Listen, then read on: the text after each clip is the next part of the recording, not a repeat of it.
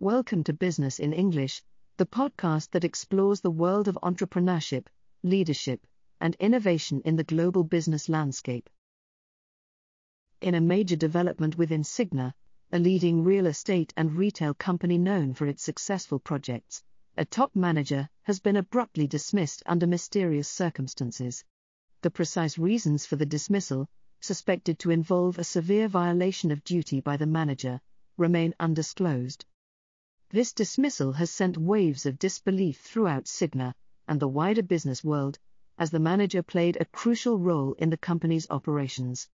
The shock doesn't stop at the abrupt dismissal. In an unexpected development, it's been revealed that another company, Sanierer Grossnig, will take over Signa following this scandal. The future direction of Signa under Sanierer Grossnig's helm is not yet clear. It remains uncertain what changes, if any, this takeover will bring to Signa and affect the lives of its employees. This developing story poses significant questions about Signa's leadership and corporate governance, reinforcing the importance of transparency and accountability in corporate environments.